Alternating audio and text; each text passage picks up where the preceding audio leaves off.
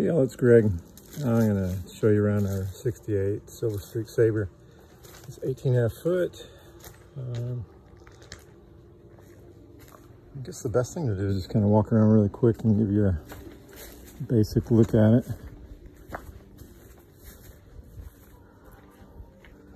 it. As space allows. Back up a little bit here.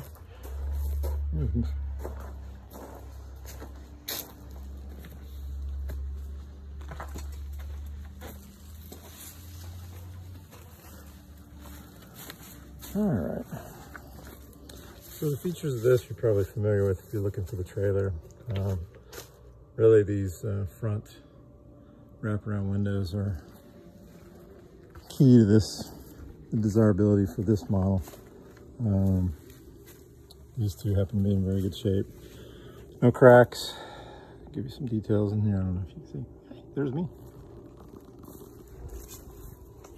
Actually, I had begun to take off the excess sealer that they had around. You can see here that these guys previous to us had caulked that and it had gotten a little bit, well, they weren't very good at what they did. And I had gone to this side and just took off the excess caulk really carefully. Anyway, it's, as most 50-year-old trailers go, it's a restoration project.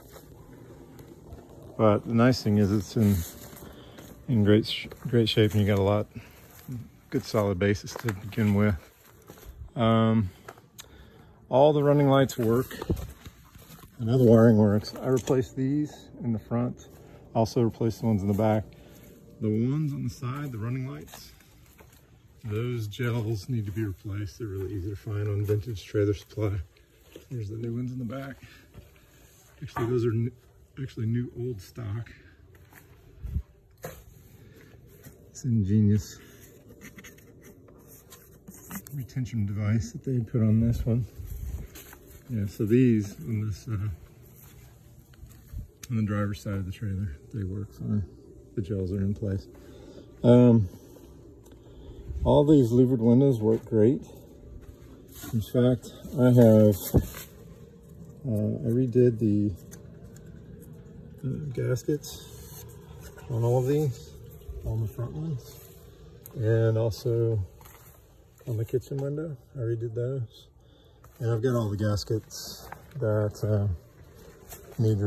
I've got all the linear footage of gaskets that need to be replaced on the side. But that said, even though these are old and crispy and 50 years old, the ones there, the way these are designed, I mean, you have to have a driving rainstorm to get any rain in there, but all these work great. And that's really great. There's no broken glass. Gosh, what else? So the old water heater is no longer in there. It was taken out. So it has no hot water, but I know that you can order aftermarket water heaters. That right there is the electrical service panel. I just got a paper towel in there. Actually, there's some plastic in there now to discourage rodents. But I think it's got a 25-foot service cord. The inverter's in great shape. Here's your water fill. Tank is, here's the drain as well. The tank is 35 gallons, I believe. 35 gallons. It's underneath the bench seat inside. Oh yeah, this is important. These are the shields that protect the side windows, the wraparound windows, and those are intact. They work great. Let's see, the door. Let me try to back up here now. Door functions well. Hold back has a, let's see, previous owners had riveted on it's just a little 90-degree that has popped off. I was gonna fix this by another half, but that's the original latch. But it's a two-part door you're probably familiar with. I did put a new screen on it, and it's kind of nice. So let's see if I can back up enough to show you guys. But the inside door can be held back. That latch is actually supposed to hold back there on that to hold the door back. But then you've got a screen door that you can close and enjoy some breeze. Let's go inside. Oh yeah, step. Back up a little bit. Original step. Goes into place just fine.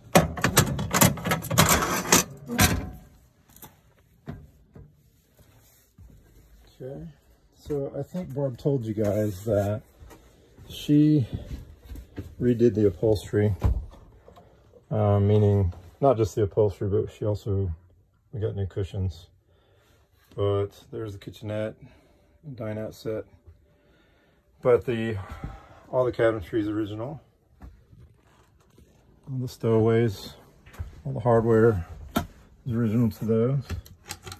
They work great. I got the little trailers on an angle right now, so it's not gonna, I don't think the magnet will hold those up, but when it's level, the magnet does a pretty good job of holding it up. That one seems to be working fine on this angle. But there are 3 of those doors. You can probably see that the linoleum is kind of that turquoise with some gold fleck in it. Real pretty. And of course, the matching kitchen with the turquoise fridge and oven. Oven works great. Fridge works great. The fridge works on propane as well as 110 when you're hooked up. The oven and stove are all propane. And it's even got a vent hood that also operates. Little towel rack up there. Again, all this is really original.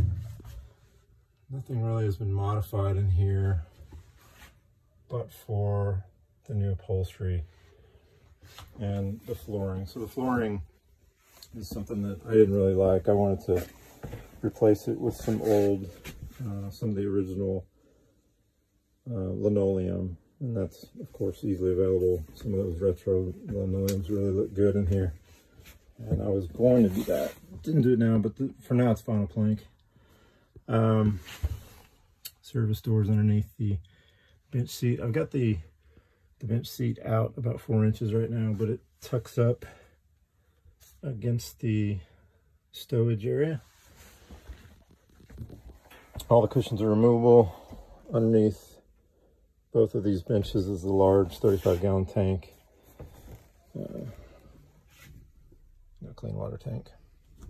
Speaking of water, so I've got the air conditioning and ducting in here right now, and the bear spray. But sink is in really good shape. Again, sorry for the mess. I just pulled this out from our land back here. But yeah, it's got the original sink. Drains great, does not leak underneath. Here's the pump switch right here. See if it gets power. I think my battery may be dead. I need to charge it back up. Deep cell battery, because it has been sitting out on the land for a couple of months. What else? Storage closet in the back. It's kind of neat. It's got the original wiring diagram in there. I don't know if you can see that, but the original wiring diagram is right there next to the fuse box. There's an air conditioner that we've got. Let's see. This is the only kind of janky thing about this is this door. I've always wanted to put a better piece of hardware on it. Looks like the previous users had a mirror on there. I don't know if the mirror was from the factory or not, but really what it needs is just a little handle there to keep that shut. the bathroom. It's got a shower curtain ring that goes around. We do not have the original curtain, but we've got the original sliding louver door. You can see there. Oops, tripped. Sliding louver door. It's got the snap close right there. It's got the original. I don't know if that. I know the shower head is original, as you can see, and it still functions. We really never use it, but same goes for the toilet. The toilet does function. We began using it when we first got it, and then just decided that we were gonna just try camp places where we didn't have to store black water. And that said, the black water tank underneath the toilet has been emptied, and I sanitized it, and so there's no black water smell anywhere. It's not really that bad if you use a good, of course you guys probably know, we were using the BioPack, which is a really good way to keep the toilet smells nice. Back louvered window here. This one right here has this is the only louver window that doesn't work. It's in the bathroom. It does work. However, you can probably see right there, there is a small crack, and that's on that collet that goes around the barrel, and that makes it harder to open that window. However, there's definitely a way to fix that. They've got assemblies that you can buy. You can always snap that off and just buy that assembly again, but I think you could probably fix that fairly easily. Let's see. Looks like the toilet paper roll and the old towel rack. These are plastic. These have been broken long ago, but they're still there, so you can see, if you ever want to take it back to the original, you can see exactly what the design was. And that's that. I think Barb probably told you that the water lines in here were replaced with PEX. And I can't, anyway, they just run along the back of this back closet. And when I was in Utah, I thought I drained the lines, and I got out into some negative temperatures and got a small leak in there. So that needs to be fixed. It's just PEX that runs. It's pretty easy to pull from the sink to the closet area, and then it goes underneath to the water tank. This is the old heater, propane heater, underneath the sink. Works really good, and it is safe. I tested it. I was hesitant at first, but I did test it. That right there, I believe, oh gosh, I forget what this is, but I think it's a heating unit. No, that may be the water filter. That's what that is. Water filter is original there. Got a little cutting board, matching cutting board. Drawers are in great shape. There's 3 of those. Gotta lift them up a little bit, open them.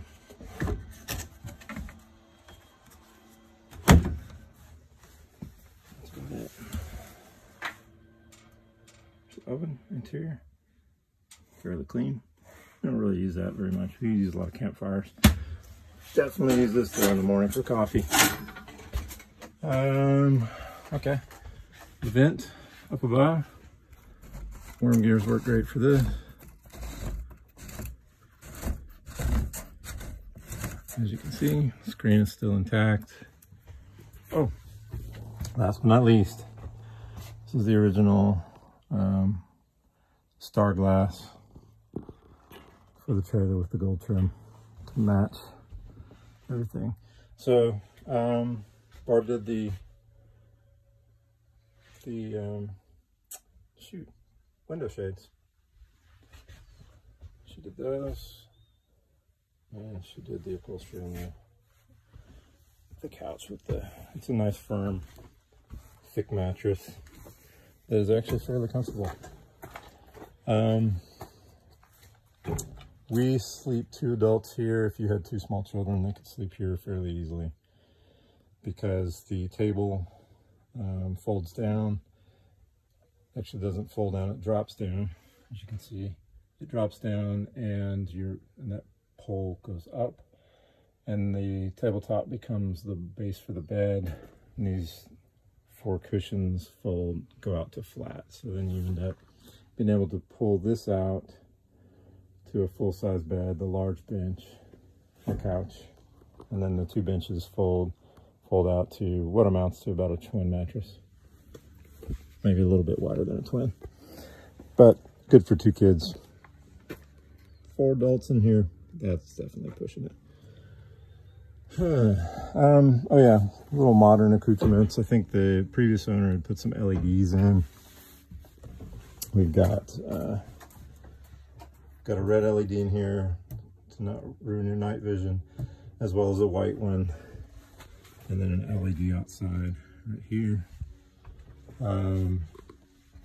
There is a USB charging port right here, with a 110 outlet.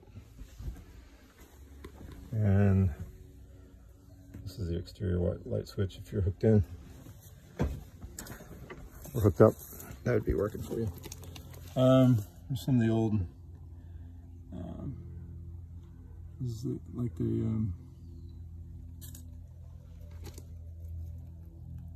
I lost for description here, but this is one of those little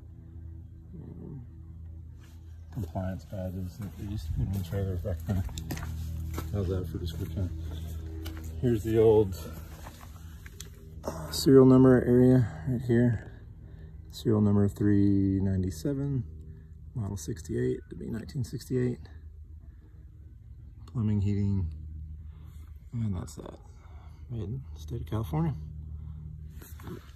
And here we are back here by the boot. And this model did come with a boot.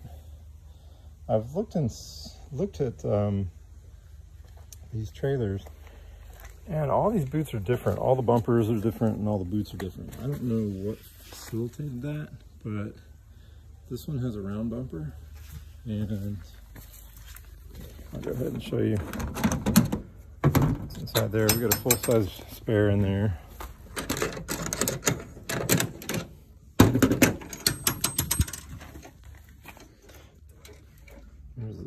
I keep the jacks, leveling jacks in here, the spare, and some camp tools. That's basically it. But it's nice having extra space. What else? Brake lights are fine. It would pass inspection if it needed one, but it never does. And that's about it, guys. I'll show you the top, but the nice thing is there's no trees that fell on the top of it. But hopefully that gives you a good idea. There's an old Silver Streak badge. Actually, the dude that had this prior to us up in Idaho, he made that.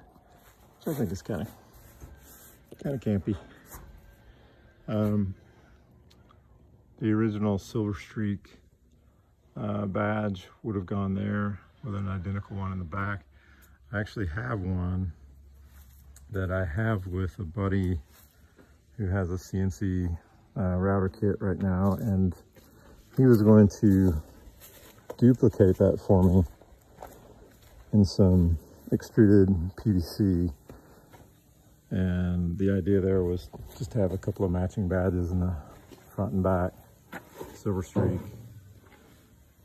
and then the actual kind of pill-shaped Sabre would have gone into that. But you can see where the original holes are.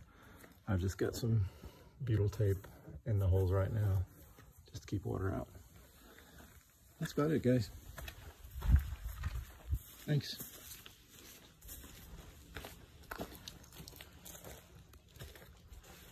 Get way back.